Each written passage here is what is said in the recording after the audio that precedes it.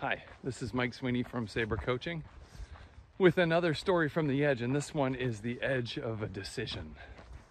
I have been exploring some career options. I'm extremely happy with the range and the quality of options that have come up. The advice I've gotten, the support has been extremely generous, and I feel like it's the last couple weeks before the trapeze. Like letting go of one and jumping to the other.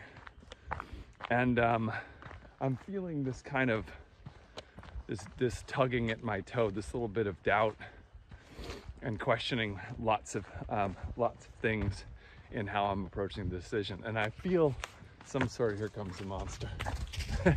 I'm feeling some sort of like tightness in my chest. And it's almost like future FOMO. I'm feeling conflict in values, and so where that's showing up is like I'm just super prickly. Like, hurry up with the dog, get ready to take the kids to school. Like, I can just feel that like prickle. And I'm finding the trade-off between a purpose-connected next move and a material money next move is tricky. And it's probably not an or, it's an and, but that's definitely what's coming up.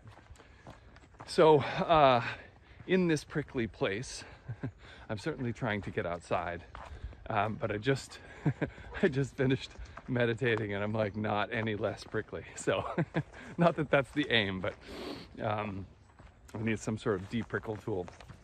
But things that I'm observing, learning, and trying while I'm in this edge of decision. The first is trust my process. I've done the right thing. I've got the right decision criteria, and just trust. And I think with this, it's almost like when I'm running in a race, I just need to settle in and realize that there's going to be a little bit of discomfort, but just hold pace. And even with that, if I want to make it less effort, I can just slow the game down, slow myself down a little bit, and just settle in. I don't have any decisions I have to make today. So just leave a little room for the breath. Trust my head and my heart. They've got me this far.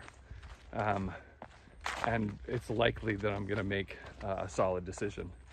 Trust myself and trust the pull I'm feeling for a more on-purpose career and a more values-driven